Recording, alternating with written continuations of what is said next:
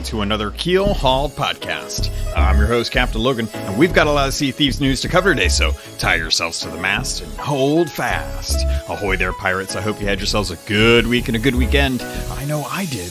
This week, it is the 100th episode of Keelhauled podcast. That's right, you are joining me today for the 100th episode, and while there's not a whole lot of news, there are some stories from myself, from you, as well as my top 10 things that I am grateful for this last year for Sea of Thieves. So let's get into it. Come to join me, crew, lad. Welcome aboard. That's right. Welcome to the crew, because you all have been one of the biggest things that has been going on this year. So I wanted to start off with this 100th episode podcast, just kind of going through the top 10 things that I wanted to be grateful for this year, because this is the last remaining days of 2019. As we move into 2020, I just wanted to think about some of the things that we got this year that really made an impact for the Sea of Thieves community.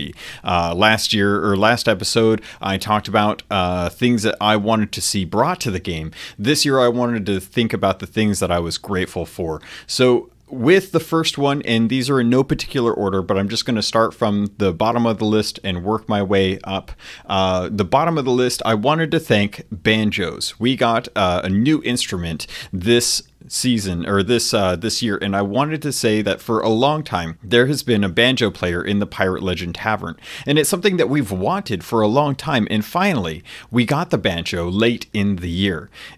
Personally, it's my favorite instrument, with a close second being the concertina, but I really enjoy just the sound that it makes. It's plucky, it's fun, it's upbeat, and it really is something to enjoy when you kind of have a full man crew. You've got 4 instruments now that really kind of round out all of the kind of symphonic music that you would get to play shanties on in like a galleon crew, and I really love that. It really brings to life some of the fun that can be had when you're just kind of playing around and meeting other pirates sometimes, or just hanging out on the ship.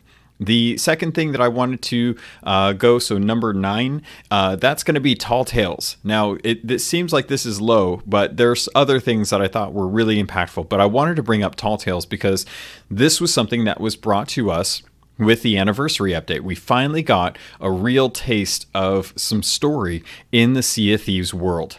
I really love this. It's been developing characters and having different arcs for them as we've gone along and done these different tall tales. And it was really great to kind of sit back and kind of experience a lot of the story that was talked about in the Sea of Thieves Athena's Fortune book. We got that last October. We read through it, and with the anniversary update kind of bringing that to life, we got our first opportunity to venture out into the shores of gold and visit Tribute Peak and be able to see this ancient island that has all of this history to it that we still don't understand, and deep within the bowels, after a very arduous journey of puzzle vaults and swinging swords or like axes and all these different traps plus skeletons, we finally got to come face to face with the original gold hoarder Wrathbone. And it was quite the fight. It was a long fight. It really tested to see how crews could manage it. And you were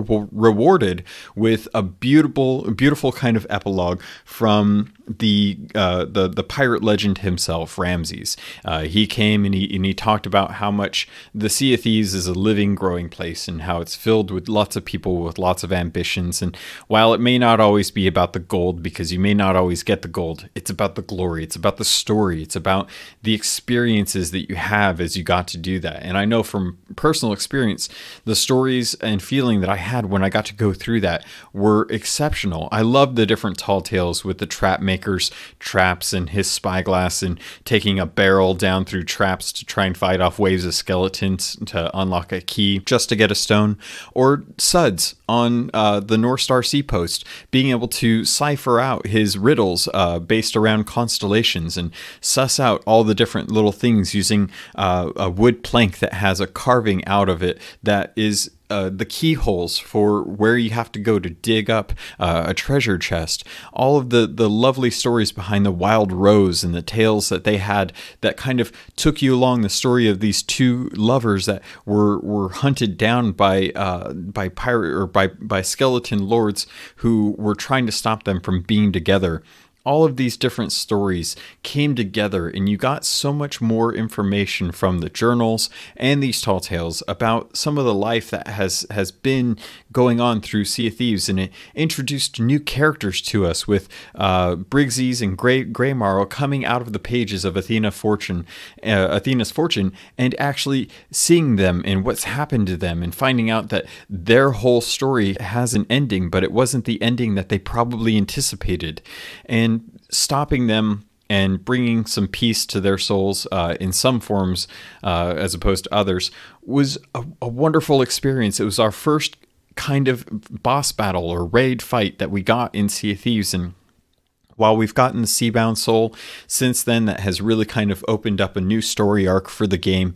I'm looking forward to when we get some more of these deep dives into puzzles and different kind of escape rooms. You know, I'm looking forward to kind of working out the mysteries behind these, but I know they take a while and they spent a long time working on them. So I'm really looking forward to what Tall Tales is going to bring for us in the future, because I think that it's going to be something that is really exceptional, something that really kind of helps bring more life and information about characters that we're kind of working alongside of, but also some that still haven't been introduced. I'm looking forward to when we start kind of diving into the sea and understanding more about the Mer and what they bring to Sea of Thieves and why it's just them helping us get back to ships for the moment. All of that is so wonderful to kind of uncover each time we get a new tall tale. And I'm looking forward to seeing just what holds in store for the second anniversary, because I feel like that's going to be the culmination of the story arc that we're just now starting. And once that hits, then we'll actually get this wide open adventure that kind of brings out a lot more story and tall tales to the seas. Next up on my list, number 8, I wanted to bring in the thought of pets, especially with Antonio. Back when they did the weekly update and the patch came out for pets, they had a weekly stream and they brought a live monkey onto the stream. And while there were some unfortunate events, it made for some memorable moments. And I praise John for sticking it through and being a true, proper professional when it comes to the streams. And he stuck through it. You know, it was pretty gross, but it was great to see a really memorable launch to pets. And pets have been really awesome. It's our first kind of microtransaction that everyone has tended to pick up.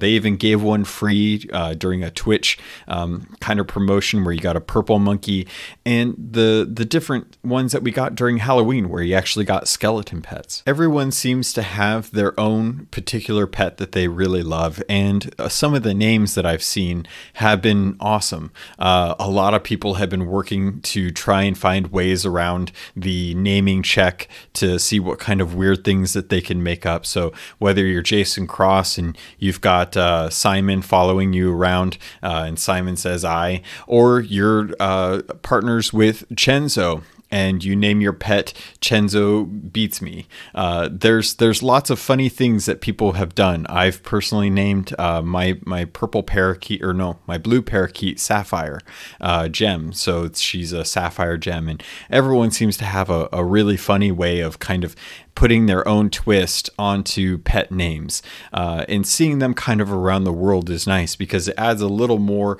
liveliness to a ship. And I can't wait to find out if we're going to be getting different pets, because I know a lot of people, myself included, are really looking forward to the idea of getting cats into the game, especially with the Sea of Thieves, the Tales from the Sea of Thieves book having Trouble, the cat, on the ship that Captain Flameheart Jr. Was captaining, and they kept the cat on there for rats, but for other reasons as well. And to see just how cats interact with the ship and how they wander around and do things. I know a lot of people would probably like other pets as well, and it'll be really great to see how those come about in the next year. So those are some of the things with pets that I'm really happy for. I love the different kind of cosmetics. The Pirate Legend cosmetics for pets was especially adorable. I really loved those.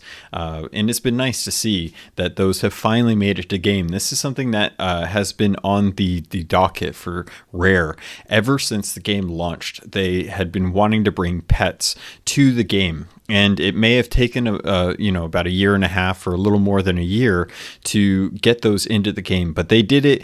They're pretty well done. I really enjoy them, and I'm looking forward to seeing just how those continue to be improved upon and added to in the next coming year. Number 7 on my list I wanted to bring up was monthly updates. When the game first launched, they laid out a roadmap in May, which gave us the idea of the Hungering Deeps, then some weekly events, then Curse Sales, then more Bilge Rat updates, then Forsaken Shores, then more Bilge Rat updates, and then 2 more updates that they wanted to come out with by the end of the year. And I thought that that was pretty ambitious. I thought that that was really, really big. They had picked up a 4th team to start working on updates, and they had really kind of segregated out the content. And as we went into the second year with the anniversary update, it was around June that a lot of us had completed most of the Tall Tale content. Maybe not completely, but most of the people that had done Tall Tales since the update had completed all of them at least once or twice and gotten cosmetics from them. And we kind of wondered, where would the next content update be? Like, where would it land? Because we didn't think that, or at least I didn't think that E3 we would see anything new. And we didn't. We actually saw nothing at E3 2019 that indicated where Sea of Thieves was going to go after the anniversary update. And what we found out was during that time, Rare had actually been prepping and working on how to deliver content on a monthly update, on a monthly cadence. And we got that. It happened in August, September, October, November, and December. And leading into January, we've received new content every month. And it has varied from the second to the third week. We've seen a little bit of slip in that promise of it releasing the second Wednesday of every month.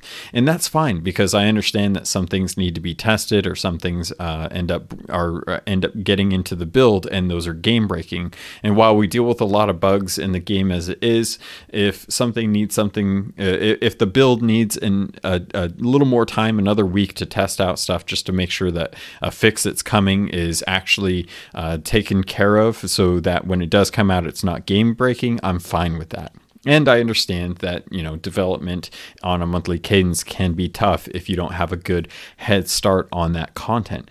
So I've been really appreciative of the updates. I think some have been really great, some have been okay. There's definitely room for improvement, but this is the first iteration. And for it being the first iteration of monthly cadence content from Rare, I'm happy to see that they have this kind of under a tight wraps. They've managed to keep this going fairly well, and they've done a great job utilizing the insider builds to make sure that they are getting a larger test base outside of their QA team and the people at the team that just actually play it when they want to. And I'm looking forward to seeing what the next monthly updates are. Each month they release new content, and you try to get as much of that content done. And it's brought forth a lot of new stuff with the black market, with the black market archive, with different ways of engaging in the world and different things to go looking for, and a lot more stuff to go dig up.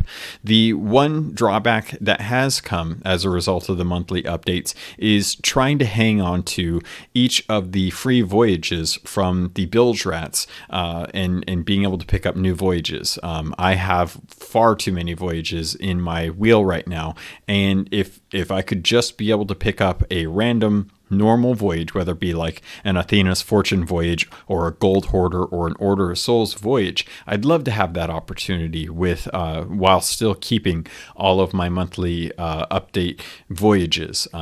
That's pretty much it. Moving into number 5. Collector's chests, rowboats, and storage crates. These have been some of the best things that have come to Sea of Thieves this last year. Starting with the collector's chests, they are a great addition to the game, and it gives players a chance to handle smaller sized items much easier than before. And we've finally been able to carry multiple items at once. And that's kind of a nice thing to have. It's a way for us to be able to decide that, that skull or that trinket or that item is still worth picking up, because if you've got a collector's chest, then at least you can dump it into one of those. And when they first came out, it was kind of touch and go, because they came in with the anniversary update and people started losing them through a bug. They started disappearing whenever the chest they were placed in chests, and eventually that got worked out, and we've been able to trust the reliability of those for a while. So I'm happy to say that collector's chests are a good addition to the game. I wish that they could hold more, but I understand how, you place an item in there, it's a physical item, and you want to be able to easily access that outside of the way that you would normally access barrels or other things that have a completely different UI. The other thing I wanted to talk about was rowboats. Rowboats aren't new to the game this year, but they were improved upon greatly with the addition of harpoons, as well as having a storage chest filled with supplies. And it's led people to find new places to try and drag these rowboats using harpoons. And I love that. I love the idea that harpoons have completely changed how we interact with ship fights. It's given us a way to dock with other crews that are sailing around. You can grab the back of a ship and reel it in and actually have an opportunity to get closer and close in on them, so you can have boarders that can go in there and kill the pirates and guard the holes on a ship. And with the rowboats, having a harpoon on there has really helped in unsatisfying events where you get sunk by a kraken and a megalodon while fighting a ghost galleon or a skelly galleon, and you have to pick up your treasure. And having a harpoon on the rowboat helps kind of give you an opportunity. Plus, it gives other people an opportunity to row a rowboat to a ship, and if the ship starts leaving, you can at least harpoon it and reel yourself in to get a little bit closer and hopefully have an opportunity to dock your rowboat on the ship. And, if you have powder kegs, you can either blow it up or maybe just get back to your crew who decided to leave you without letting you know. The other part of the number 5 that I wanted to go into, which really is something that I think could have been a lot higher on my list, is storage crates. Storage crates are probably one of the most used things in the game that you can find in the world. I would gladly pay gold to a merchant at the start of a session for an empty storage crate, just so that it would be easier to grab all the supplies around the outpost. Having the opportunity to take one of these off to an island or off to a barrels of plenty, to be able to restock them from like a shipwreck, or just to snag one off of someone else's ship and find that there was a bunch of stuff in it, has been a huge boon to the game and made getting supplies a lot easier. It's so much better than having to constantly fight with the limitation that's in place for combat purposes, that you can only hold 5 pieces of food or 5 planks or 10 cannonballs. Having the opportunity to have something like a storage crate where you can drop off stuff in there, pick it up, move it somewhere else, unload a bunch of other barrels and stuff, has really increased the ease of getting supplies when out and about. Now, that being said, I want to say that I still hope that Rare will change their minds and add purchasable crates with supplies to the game as a way of sinking gold. I would love to be able to buy cannonballs and planks and stuff right off the bat without necessarily needing to rely on finding a storage crate later on in the world and then filling it up wherever I'm at. Number 4 on the list I wanted to bring up was fire. This is a relatively new addition. We've only had it for, I think it came in two updates ago. Yeah, I think it was November that we got the update.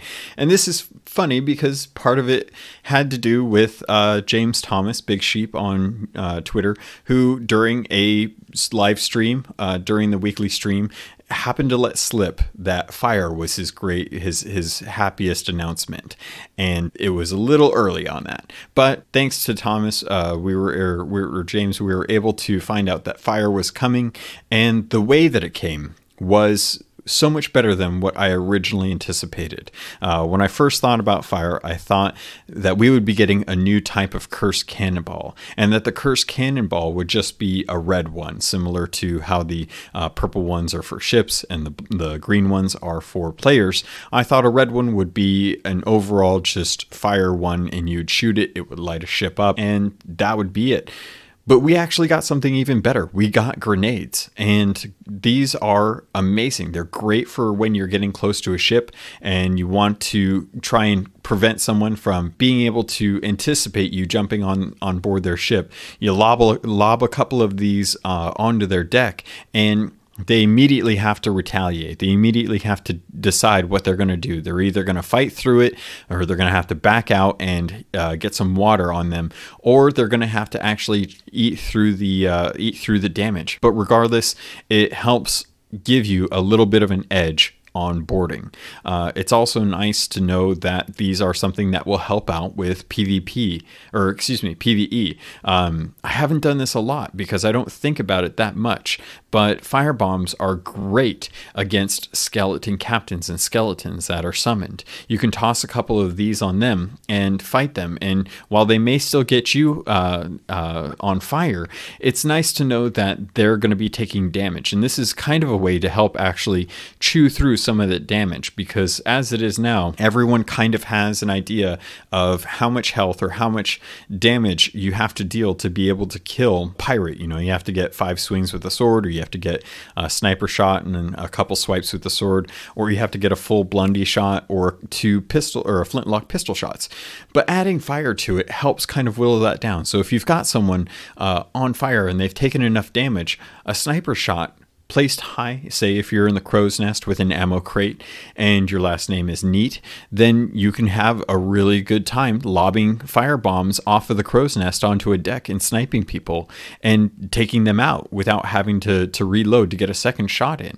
It's beautiful. It looks great. It was really well implemented, and I love the idea that fire, even from something burning on the stove, can sink a ship. While it may take a long time, it's still something that you can do. And they even added a little bit of a twist to the campfires, where you have to use a piece of wood in your lantern to actually light a campfire on the islands now, just if you wanted to cook something. And I like that little bit of realism that they added to the game, instead of just these constant burning fires without any kind of need for wood. They just constantly burn magically. The third thing on my list, third thing? I can't remember which one I'm on. I think I'm on 3 or 4. We'll go 4. Actually, I can't even remember. Doesn't matter. Next thing on the list is the charity sales. Microtransactions for liveries, where the proceeds go to charity. A long time ago, I had an idea back when Rare was talking early about microtransactions for cosmetics. I wanted to have something where I could purchase liveries for real money and have those proceeds go to a charity. Now, my charity, of course, was breast cancer awareness, because I think it's a great cause. There's a lot of push for it, and I think it's an easy one that people could rally behind. The one that came out, though, was probably one that made more sense with Rare. Rare has been close with UK-based special effects charity, who have been working really hard to make sure that they bring accessibility to players so that they can continue to play games just like anyone else. I really love this charity. It was a great thing for them to bring this alongside, just because of how close they had been working with them in the past, and how they had been bringing in members of Special Effect to talk about bringing accessibility options to Sea of Thieves to make it easier for people to be able to play. And as a result of that partnership, they have actually added some of the reduced to hold features in accessibility that I think most pirates nowadays actually use and prefer, compared to the traditional way that we used to play the game. And without that partnership, without that relationship, we wouldn't have been able to have these sales come so quickly. It was nice to be able to buy them. I love the design of them. For as simple as they are, it speaks to anyone that sees them that one of the people on that ship is a kind heart, regardless of the bloodthirsty nature and desire to murder. They wanted to be able to buy that sale just to be able to support Special Effect, because it wasn't something that was as flashy as, say, like the Gold Reapers or the Gold Skull and Crossbones sales that we got, the Jolly Rogers that we got earlier on. And I love that, because it speaks to how this community is willing to support more than just the company themselves, but other charities as a result of cosmetics in this game. Pardons. And now the final crowning touch to this cake. Take about a spoon of Next thing on the list I wanted to bring up, which I believe is actually the third one, is the Maiden's Voyage. This, oh man, where to begin? The Maiden's Voyage gave new players a tailored experience that finally gives a base understanding of the story about Sea of Thieves. It gives you a chance to play on an island for as long as you want, free of the worries that you would normally have when starting up in a server for your first time. No longer do you have to worry about having a ship sail up to your docked fresh spawn and sink it, and then go up to the tavern and murder you and completely ruin your first initial experience with the game, because you just didn't know. You were just getting used to stuff. A lot of how this game is played is through experience, by people explaining how to do stuff. And it was something that I believe Jason Cross on the stream recently mentioned, how they had actually remembered better that you could put your compass up to your face and hear the footsteps as you were walking, instead of seeing a tooltip and reading it and then hopefully not forgetting what that tooltip said when it was important. And to have the Maiden Voyage, it's kind of a cheat in this instance, where you're getting experience and they're explaining how to do stuff, but it's in a very free form way. The Pirate Lord greets you, and you get your first glimpse of some of the mysticism that comes with Sea of Thieves.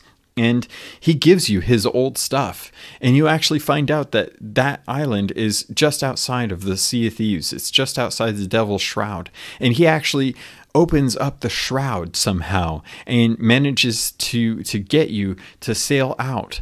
And you get a sword and you battle a skeleton, and you wander around a shipwreck that's on this island. There's beautiful waterfalls and there's hidden secrets everywhere on the island, and you can play there. You can find out, is this what's for me? And the culmination of that is you sailing through a guided voyage through the shroud, where you get a really good introduction at all of the different types of sea-based fights that you could come across in Sea of Thieves. You see a megalodon, you see a skeleton ship, and you see the Kraken eat the skeleton ship. And it's amazing, because it's like being on the Pirates of the Caribbean tour, or it's the actual ride at Disneyland. It's amazing to be able to kind of sail around through that. Now, you're kind of passive, because it doesn't matter so much what you do to the stuff that's going on, but you get to see this kind of tailored, scripted experience, and it's just a wonderful way to kind of introduce you into the game. And it sets you off by sailing into the ancient isles, and you sail up towards Thieves Haven. I kind of wish that there was a way for you to be able to jump straight into a server instead of being kicked out back to the menu where you have to start a fresh game.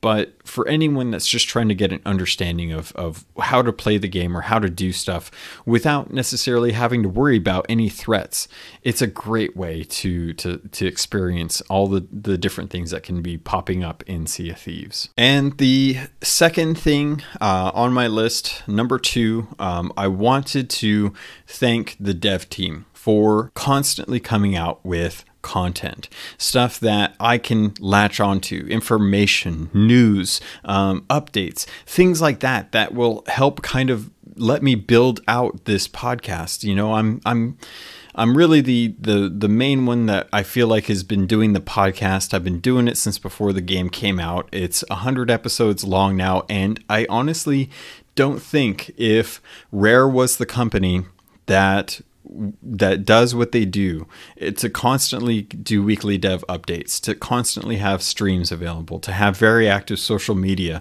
If this were any other company, say like Retro Studios, there's no way I could possibly build a podcast, especially a solo-based podcast, around the idea of talking about this game, that even though with the monthly updates, there's always something I can refer to that is less than a week old with Sea of Thieves. And I love that because the dev team, especially Joe Neat, is committed to having something for the players on a weekly cadence. It may not always be big news, but he's always addressing concerns.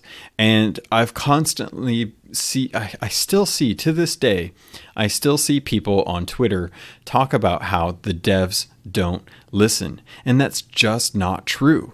They constantly listen. They're constantly having meetings about what's going on in the community. And if you don't believe me, listen to the last bonus episode that I had where I talked with Cameron Thomas, who is one of the community managers at Rare. And he talks about his daily going-ons at Rare, where they have people constantly looking at forums and Discord and Twitter and Instagram and Reddit and all these different places where the players are, just to make sure that they are aware of the different things that are coming to the game, that the players are experiencing, that we want to either share the news or express our frustrations or talk about possible things in the future. And all of that is stuff that if this company was any other company, I don't think that it would have been possible for me to continue making the podcast as well as I can, thanks to all of their news, all of their information.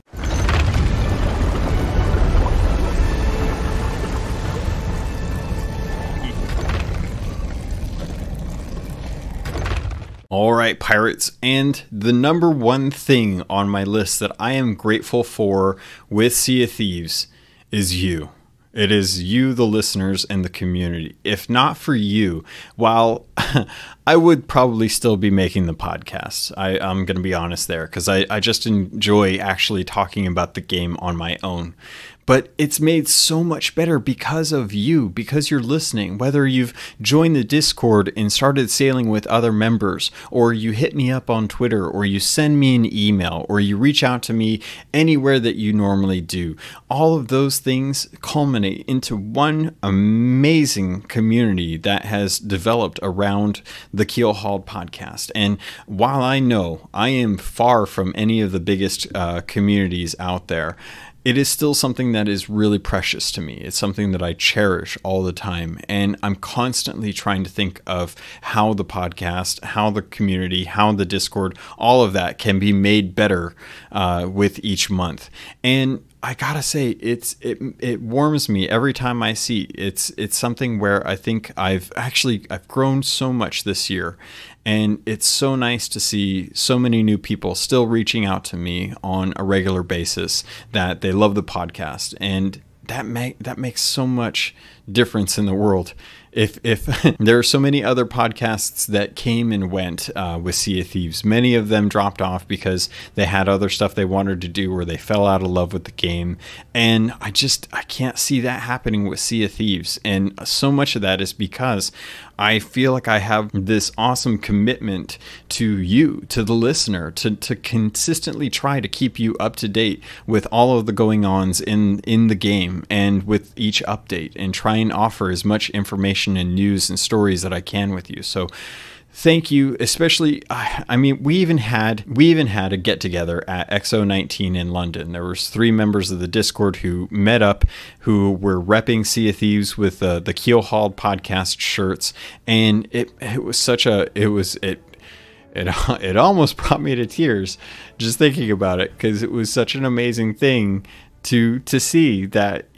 You know, like almost 2 years ago, I started this thing because I didn't have anyone to talk with for the game, and I just wanted to talk with someone about it, and I didn't have that opportunity. And it was because I made the podcast that I was able to start building a community of other pirates from around the world. And I do mean from around the world, who started joining in and hanging out and chatting with me and spending time. And I've made a lot of really good friends over the last couple of years, or the last 100 episodes.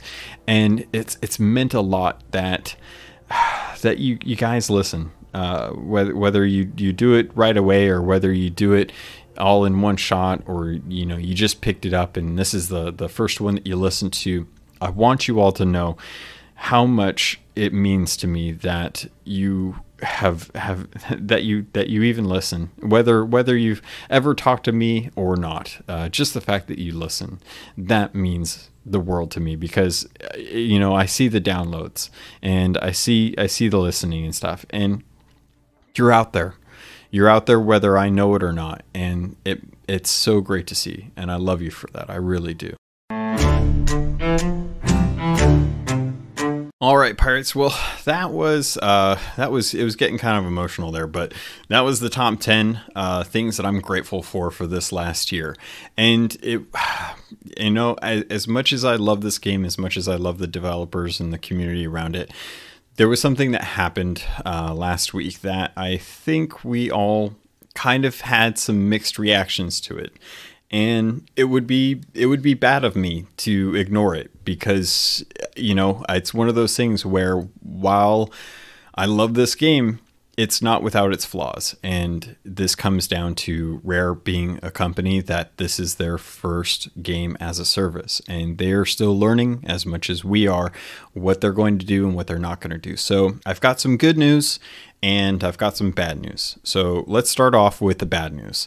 The bad news is that on December 25th, or actually I believe it was a week ago.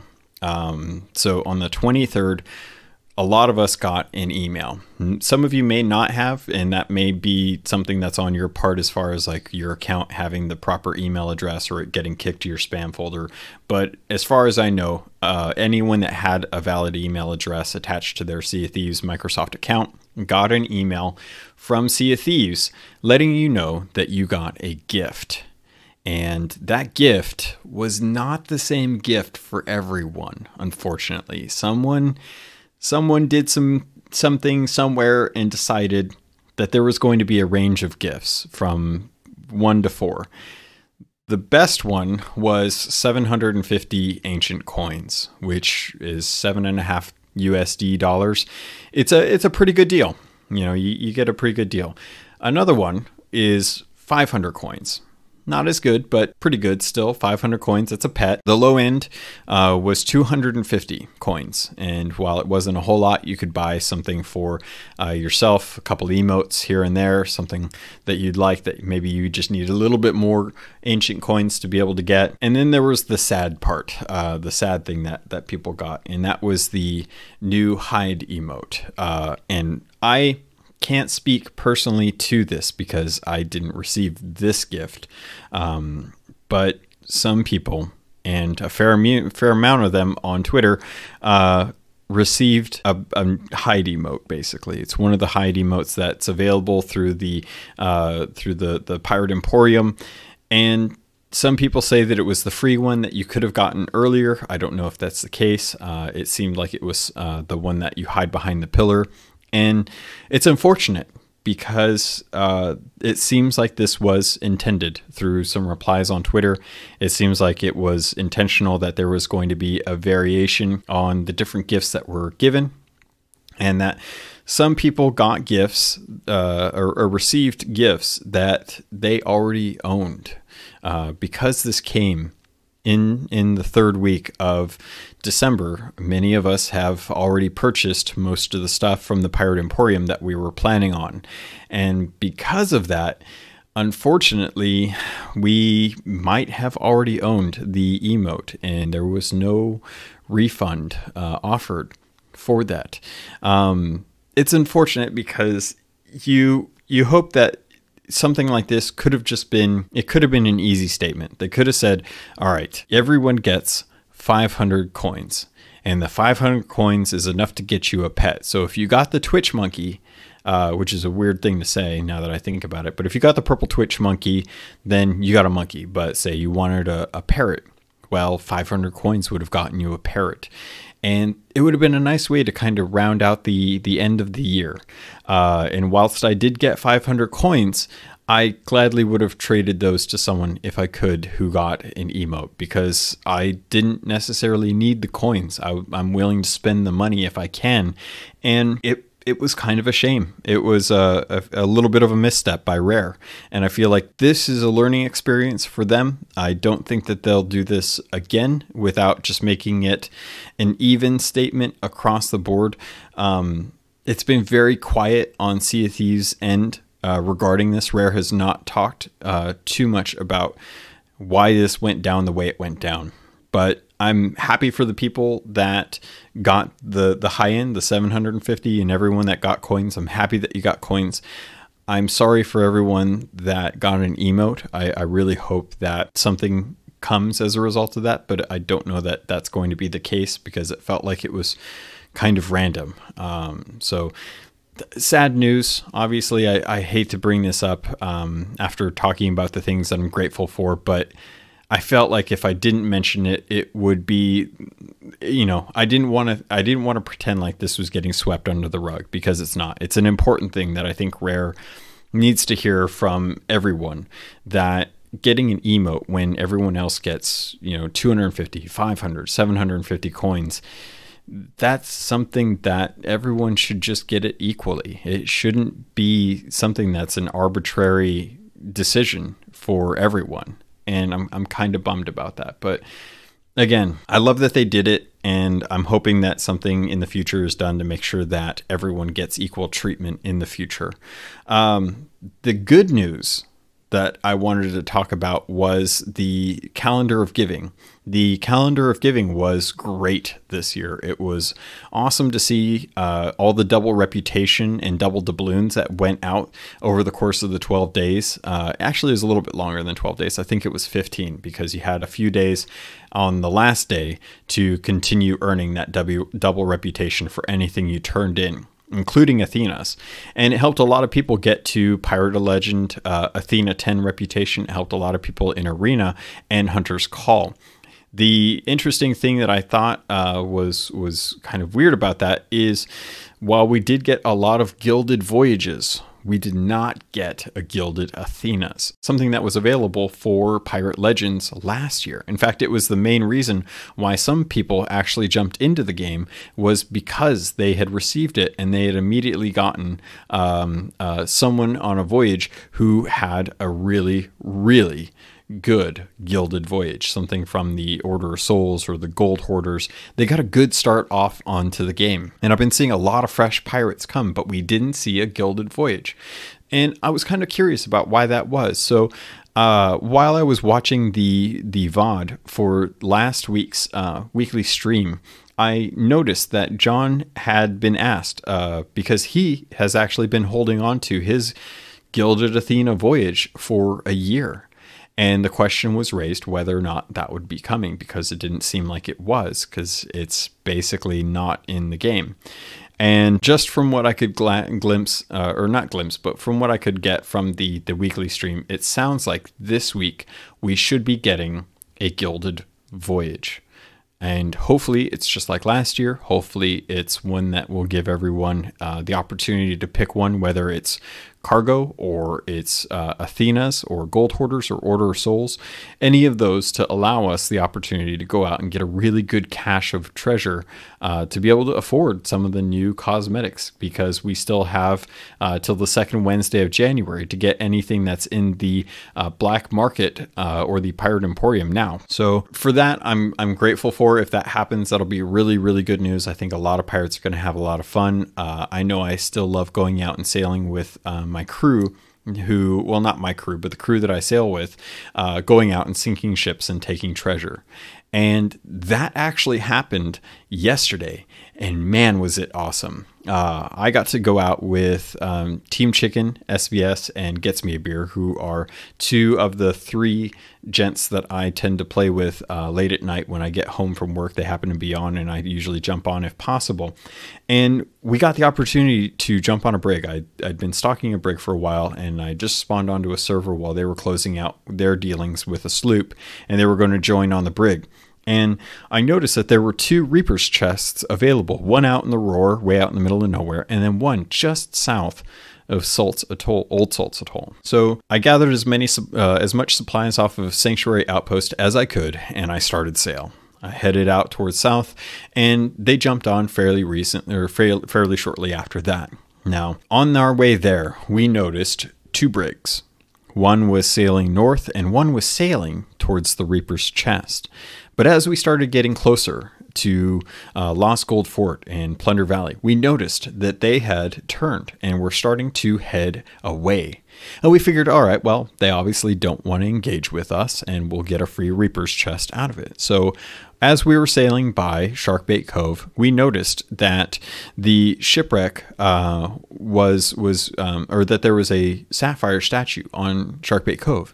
So we went out to the shipwreck. We got some supplies. It was pretty light for a shipwreck, so we didn't get a whole lot out of it, but we did get the Reaper's chest. And as we started to head north back up towards that sapphire mermaid statue on Sharkbait Cove, one of our crew noticed that the brigantine that had originally headed towards the Reaper's chest had now come back and were looking to engage us. So they sailed around behind us, and we were prepared because we saw that they were coming, and unloaded quite a lot of cannonballs into their starboard. And while they sailed off at full steam, we started to drop sails, and we started going into this elegant dance that you tend to do, where you're hard turn port or hard turn starboard, and you're just into the wind, and you're just trying to get good shots off or good boards. And they had a couple pirates who preferred to board our ship. They would typically shoot off and try and land on our ship or climb on ship and drop our anchor, so that the captain on their ship would be able to come about and start landing shots into our hull while they defended them. Not too uncommon of a tactic. It tends to work out fairly well if you can get the anchor dropped, because then you can really kind of get someone sitting there like a lame duck in water and take them out. And we figured, that was their strategy. We were going to keep going off and trying to board them as well. And after a lot of trades, they got some good shots on us. We got some good shots on them, and they boarded us a few times, and we boarded them. We managed to get their anchor dropped, and we lit into them. But this was after they had sent two of their crew onto our ship, because they had managed to come at us and actually T-bone us. And as they T-boned us, two of their guys, the ones that like to board, jumped on and tried to drop our anchor. And we defended our ship. We managed to catch the anchor, and their ship was trailing behind us. So Gets Me a Beer and myself saw the opportunity. We had just killed two of their guys. They had been sent to the ferry, and that meant there was only one left on their ship, and their ship was sailing directly behind us. So both of us, without a word, jumped off and climbed onto their ship. We managed to drop their anchor and kill the captain while our third, Team Chicken, managed to, or as I affectionately call him, Cannonball Chris, turned the ship and brought it around so that he could start laying into the hull. And man, he did. While Gets Me a Beer and myself killed the captain and anyone else who spawned, we defended with our dear lives as much as we possibly could. We ate as much fruit from their barrels as we could to try and stay alive to make sure that we could sink their ship. And when we sunk their ship, not only did we get a harpoon rowboat, not only did we get to keep our Reaper's chest, but come to find out, these guys had been sailing for a long time. How long, I can't tell you, because obviously we had just spawned into the server and didn't have a whole lot going on our ship. We didn't have a lot of supplies. But when all of that glittering treasure rose from the seas, from their shipwreck, it was a beautiful sight. They had collector's chests filled with trinkets. They had chests. They had grog chests. They had reaper's chests. They had skulls. It was amazing. I think we probably grabbed at least 20 to 30K just off of their ship alone. And this was within the first 15 minutes of us getting onto the server. We got a bunch of foul bounty skulls, which is kind of a tradition on our ship. When we get foul bounty skulls, we put them next to the helm, and they're affectionately called Rodneys. But in this case, we actually named them for each of the 3 crew members, because Gets Me a Beer has a habit of checking the gamer tags in the recent playlist to see if they're still on the server, to see whether or not they're still online. And when he checked this time, he found out that not only had we sunk them and sunk their treasure and gotten their treasure, but we sunk their hopes as well. And we managed to get them to leave the server right off the bat.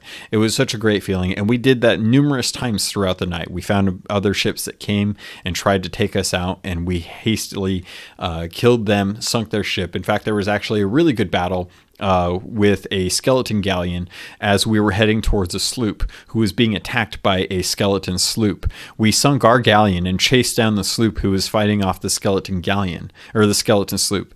And that sloop actually started heading towards Ancient Spire Outpost, where there was a fresh galleon, or a fresh brigantine that had just spawned there. And he parked right up next to the brigantine, and I'm not sure what happened, because the brigantine eventually raised anchor and left as the skeleton sloop started attacking the brigantine. And we sank the sloop, we took its treasure, and then we sank the brigantine and the sloop and took all of their treasure as well.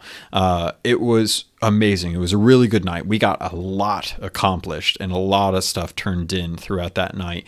I think we grabbed 4 Reaper's chests by the end of the night, so quite a bit of stuff. In fact, I think Gets Me a Beer is up to 9,000 doubloons right now, which is absolutely insane, because he has millions of gold and doesn't actually need it. But he's just one of those pirates who, whenever they get on a server, they just go killing people and stealing their treasure, because, to be perfectly honest, if you're good at PvP, that's the fastest way to make gold, is to just take it from those generous people.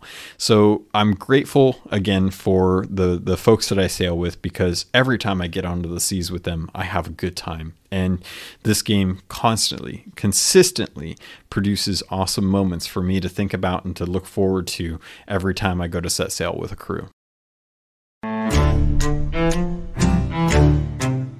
Next up on today's docket, it is time for a first mate's log. Now I'm going to jump into this one, and I'm going to see if I can do something to help kind of make it just a little more fun. So I hope you enjoy, and I hope I don't mess this up. Here it goes. First mate's log.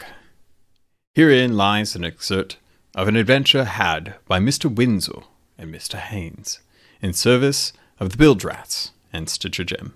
Sloop to the northwest. Your advice, Mr. Haynes? I asked. We've a chest due to Mr. James, and lack the key to reveal its prize. Forward to crooked mast. Should they inquire, we'll reply directly. Aye, I responded. Onward to the Vile Isle. I waved congenially, a pair of festively dressed brothers of the sea, as they passed, and we continued on. As they passed, perhaps grinning a bit mischievously toward me, I heard the telltale clatter and subsequent groan of their anchor. This was followed with a hiss and a thunk that made me certain they'd successfully attached their harpoon to our stern side. As I willed our ship's sail to swallow the wind, one of our neatly dressed friends had somehow gained our ladder. Just that quickly, and then purchase to our bridge. The pepper shot of my trusty blunderbuss did little to deter him as he anticipated my defense, and suffered the sting of but a few pellets. The thief then secured the chest intended for Mr. James, and turned to find the slash of Mr. Haynes' cutlass, which sent him hurtling into the drink. "He has the chest!" I exclaimed, as I saw him dog-paddling inadvisably in these wild waters, which teemed with hungry sharks, looking for a salty meal. He had, in the struggle, survived, and was making good his escape. "Swing us about! Take it to them, Mr. Windsor!" Mr. Haynes said before jumping off from relative safety of our bridge into the sea after the bold thief.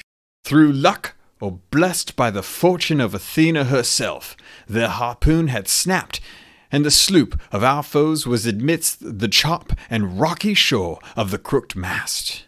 Freed of their claws of their harpoon, I swung about per Mr. Haynes' advice, and treated them to a gift of our cannons, opening their hull in at least 5 places. I'd adjusted our sails, raising them by half to keep us in a slow leftward circle. Through my spyglass, I spotted the thief with our chest approaching his listing sloop. Fighting hard to continue paddling in the punishing waves, no doubt the injury sustained in his brave folly about our boat slowed his progress. But ho! Ahead of him, by perhaps 10 meters, was the persistent Mr. Haynes. At the ladder of the enemy sloop, as a bucket of water was thrown from the deck of that sloop by the only crew member left aboard to keep it afloat. I watched Mr. Haynes approach that man and dispatch him at close range with his flintlock. One more for the ferryman, I thought.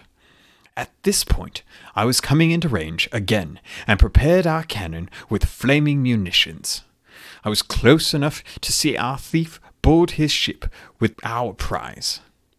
Alarmed at the state of his boat, he dropped the chest on their bridge and scurried below deck to make a desperate attempt at repairs. Mr. Haynes watched it all curiously, apparently unseen in the chaos, and shrugged.